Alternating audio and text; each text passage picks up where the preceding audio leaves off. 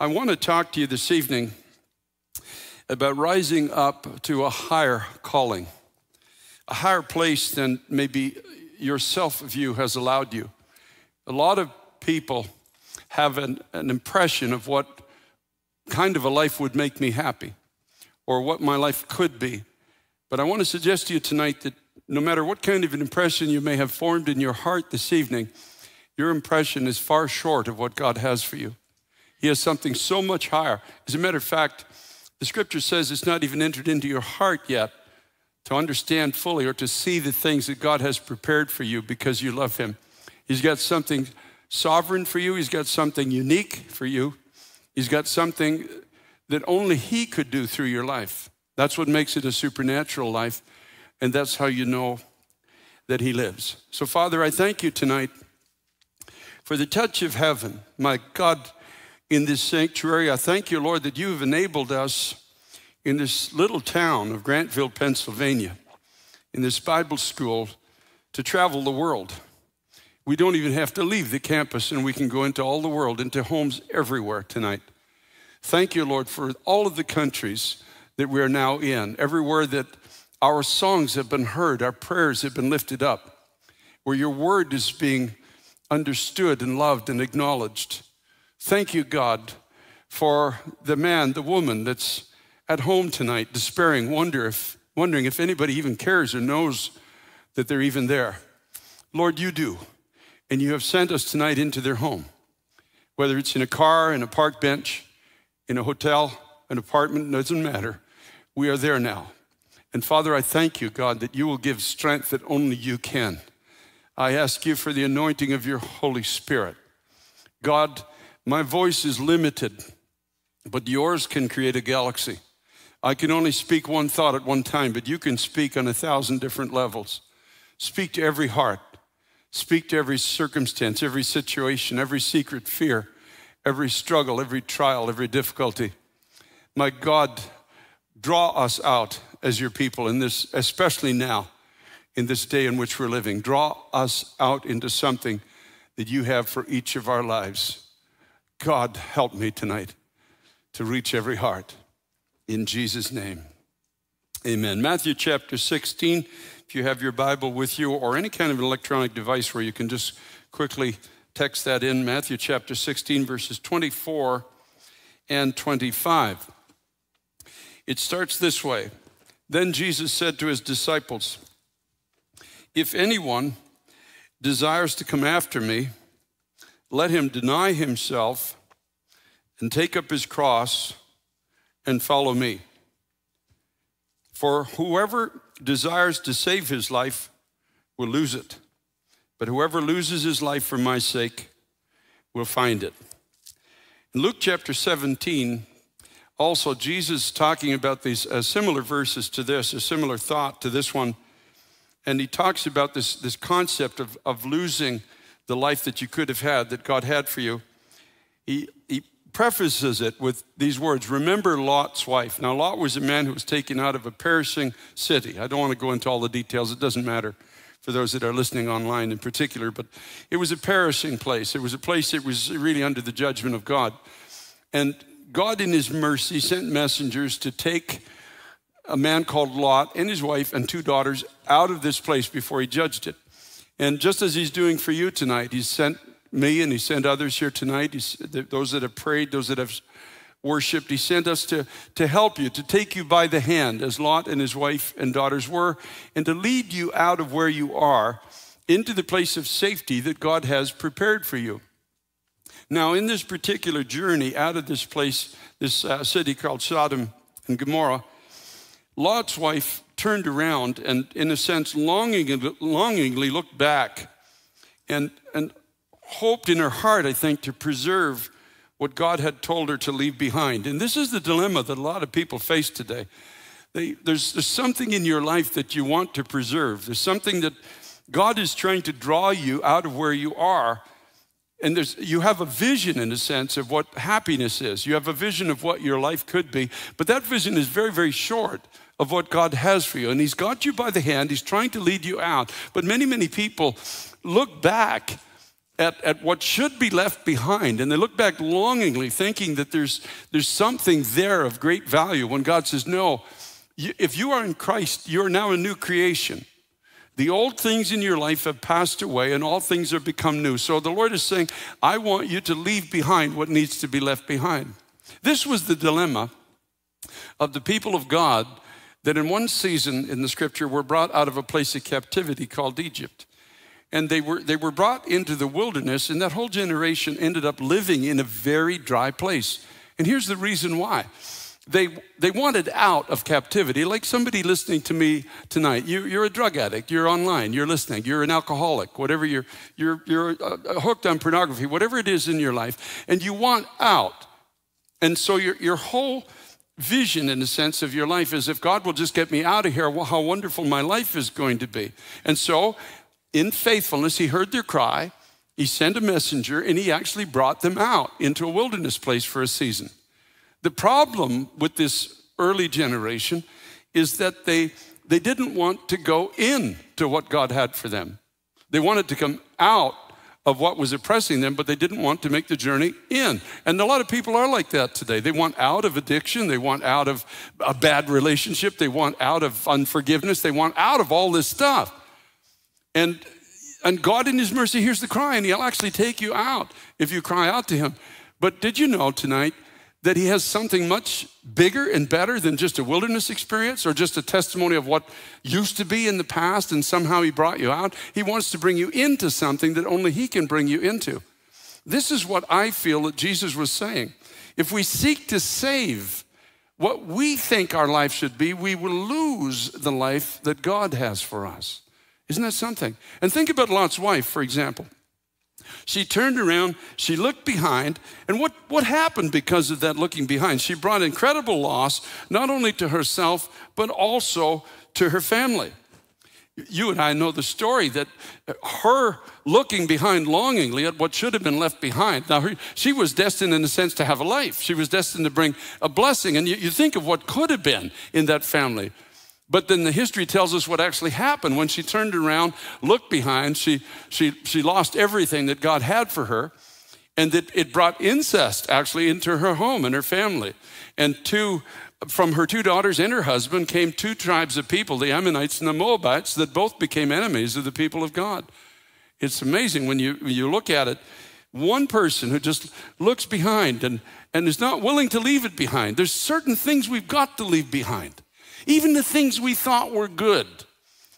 Obviously, when she turned around, there had to be something she thought was good back there, whatever it was. I don't know. Did she have a sewing business? I don't know what it was. Did she have some kind of a vision of maybe she could improve that old situation? But she turned around and looked back, and when she did, she brought incredible heartache into thousands of other people ahead of her. And you think about those who will not go into the life that Christ has for us, the heartache it brings into our own families, our own future. Everybody associated with us can begin to suffer because we made the choice not to go into what God had for us, but we tried to preserve what we thought our life should be. That's really the point. Whoever desires to save his life will lose it. Whoever loses his life for my sake will find it. I mean, loses it in a sense. Let it go.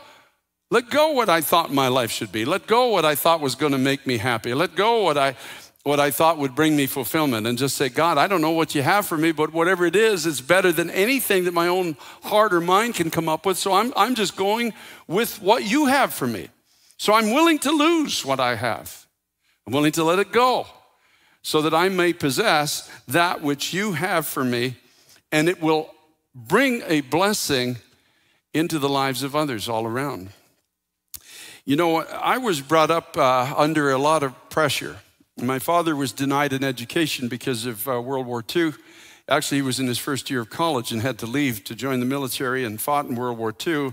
When he came back, the opportunity for an education was gone. So I was his firstborn son, so he started to vicariously live his dream through me. And I was going to be the next lawyer. My grandfather was a judge, by the way, and I was going to be the next lawyer in the family, and I was going to succeed, and I was going to have every opportunity that he didn't have, and he saved all his money to send me to college and all the rest of these things. The only problem is I had absolutely no desire in my heart for the things at that point that he wanted for my life. And it brought an incredible pressure into my life. I became fearful at the age of 15 because I felt like I could never live up to his expectation of me. I started to suffer panic attacks. Many of you know my testimony. And by the age of 24, I had suffered for 9 years before Christ set me free in a minute of time, literally, when he set me free, when I became a believer in Christ. And then it was at this point that suddenly I was no longer afraid of crowds. Suddenly fear no longer had a strong hold on my life. Suddenly what was denied me now became accessible to me. I already had an undergraduate degree in law and sociology, and so I had an opportunity in a sense to go to law school. I was only 3 years away from being a lawyer. And suddenly that which was denied to me was now made available.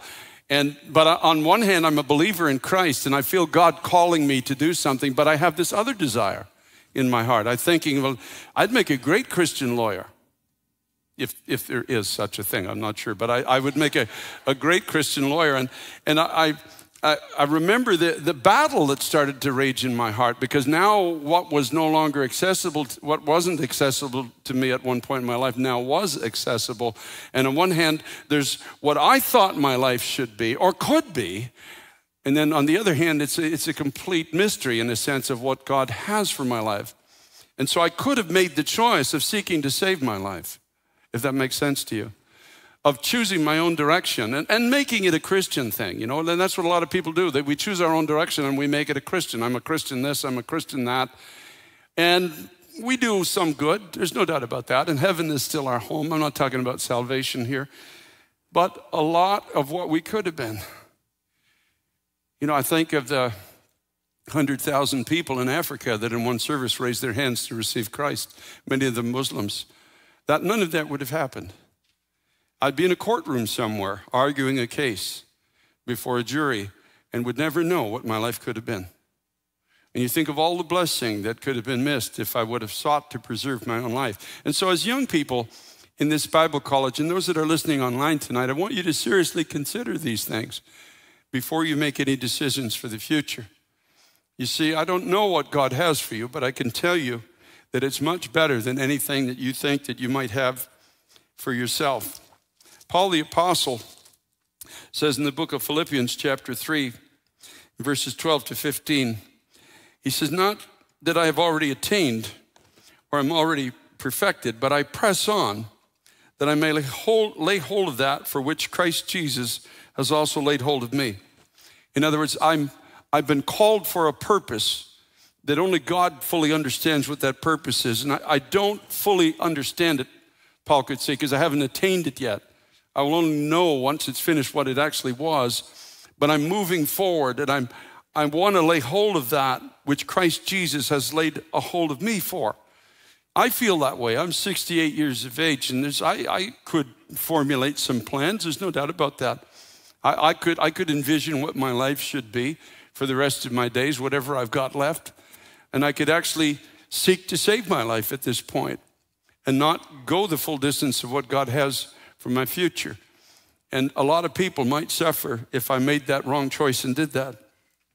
But Paul says, brethren, I do not count myself to have apprehended, but one thing I do, forgetting those things which are behind and reaching forward to those things which are ahead, I press toward the goal for the prize of the upward call of God in Christ Jesus.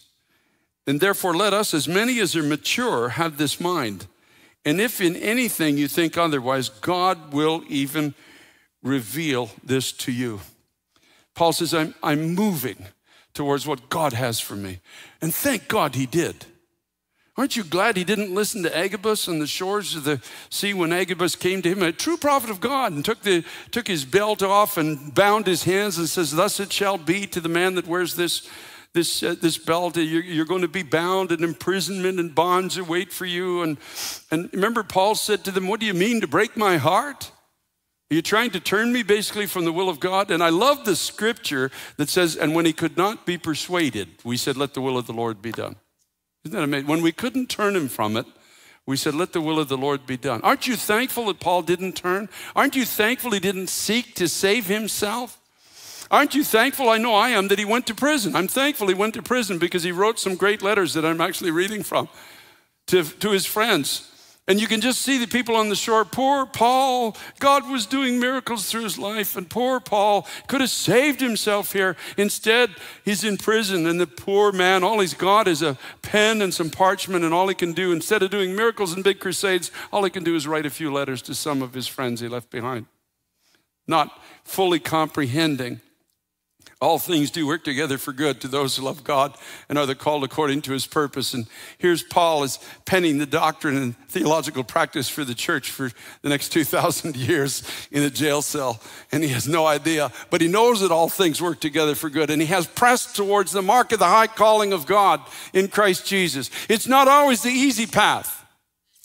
It's not always the path that looks to be the most attractive. It's not always a path without pain. It's even a path that could cause you to lose your freedom. It could be a path of hardship. It could be difficulty. Maybe Lot's wife looked behind and remembered the nice comfortable bed back at home, and all that was ahead of her was a cave in a little place called Zoar. And maybe it just looked so uncomfortable ahead, that's why she turned and looked back. Maybe she remembered the soft pillow and the warm comforts. I don't know what it was, but I do know she turned back and brought heartache into her home. Heartache into the nation, heartache into many lives when she had the opportunity, like the Apostle Paul, to go forward. You see, self-preservation is at the core of the weakness of today's church. Theologically, we live to preserve ourselves. Going to church, what's in it to make me happy today? What's in it to make me more comfortable today? What's in it to bless me today? And because of that focus, the church, the testimony is very weak in this generation. But by God's grace, we will rise up one more time. I'm speaking tonight to people online. I'm speaking to the drug addict, the depressed person, the one who's addicted. I'm speaking to the one who's struggling to forgive. It is you that God has chosen to make a difference in this. You are the end time army of God. You are plan A in the kingdom of God. It's time to get up. It's time to get out. It's time to go in. Not just get out of addiction, but go into what God has for your life. Go into the fullness of the Spirit for you. Go into whatever that journey is going to be and wherever it's going to lead.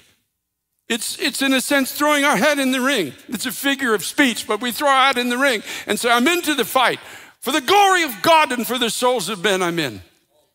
Right to the end. No matter what it costs me, I'm in. If you be otherwise minded, Paul wrote, God will show this to you. God will. If there's a duality in the heart, if there's something in my heart or yours that is caught between two opinions, I don't know about you, but I am not willing to live in the wilderness. There's so many people who live there. They come out of bondage and that's all they can talk about. Jack West used to talk about a man that he knew that kept his testimony folded up in a little piece of paper in the drawer, in the top drawer, and loved to share his testimony. So people would come to his house and he would send his grandson up and say, grandson, go get my testimony. And he would bring it, they'd open it up and read it, and it was something that happened like 40 years earlier. It wasn't current, it wasn't fresh. And one day somebody came to visit the house and he said, grandson, go up and get my testimony. I want to read it. And so the grandson came back, he said, I'm so sorry, Grandpa, but the mice ate your testimony. It's gone. They got in the drawer and they ate your testimony. You see, he just had an old thing just all folded up. And I don't know about you, but I don't want to live like that. I want a living testimony of the living reality of Christ every day. And if you be otherwise minded. And so my question tonight, especially to those that are coming in online, what's the focus of your life and your prayer? Are you just wanting to get out, or do you want to go in? You see, this is the choice that you now have to make. And I believe in my heart that a lot of people are not free because you're not ready to go in yet. You remember Hannah, The Bible talks about this woman who was empty inside. She was barren and she bore no life. And for her, it was like a shame. It was an ache inside her. She felt her life was so unfulfilled. And she would come to prayer meeting. Year after year, she'd come to a prayer meeting and she would lay her petition before God and she would go home and she would be empty again, year after year. And she finally got to the place where she was so used to being disappointed that her prayer didn't have any words anymore.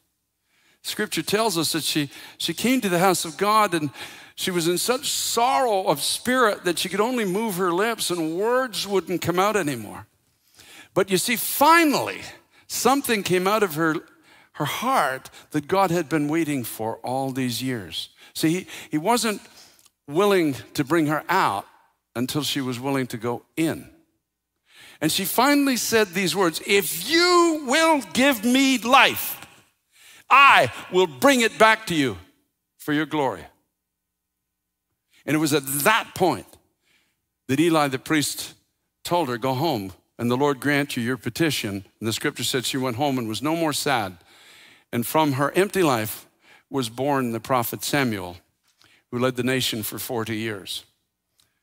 And so many people don't get the answer because they're not willing to go the distance yet. They seek to preserve something. You see, she wasn't saying, "God, give me this baby so that I can be fulfilled and my life can be good and my life can be happy." Do you know the cost it must have been to her? Eli was a fat, old, backslidden priest. His sons were profane. They were fornicating at the doorway of the temple and stealing from the people. Can you imagine bringing your baby there, your little boy? But you see, her prayer and the sacrifice, in a sense, of her son to bring her son into that was God's answer to the spiritual renewal of the people of God of that time. And so I want to challenge you, especially those that are online. It's not enough just to get out. You have to pray, "God, take me in. Take me in to what you have for my life." Father, in Jesus' name, Lord, your word has been spoken. And when your word is spoken, it always requires a response. Let me be the first tonight to say to you, I am all in. Whatever you have for me, whatever your will is, give me the grace to let go of everything that needs to be let go of and to embrace what lies before. Father God, in Jesus' name, I'm asking you tonight to deliver the oppressed online, set free the addict, give victory over circumstances and difficulties in people's lives that can't be overcome by any amount of natural human strength.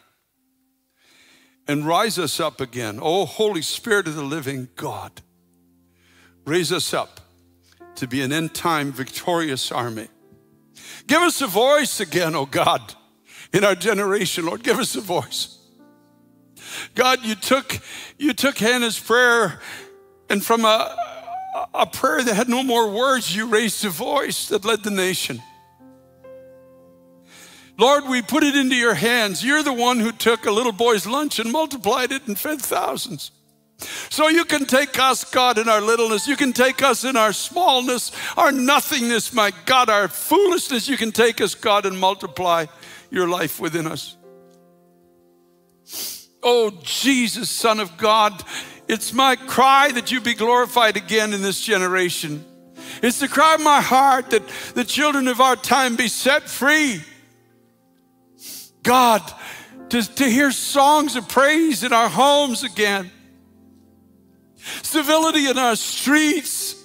Truth being honored. The name of Jesus being revered. Oh, God, hear my cry. God, hear my cry. God, hear my cry. I have no other desire.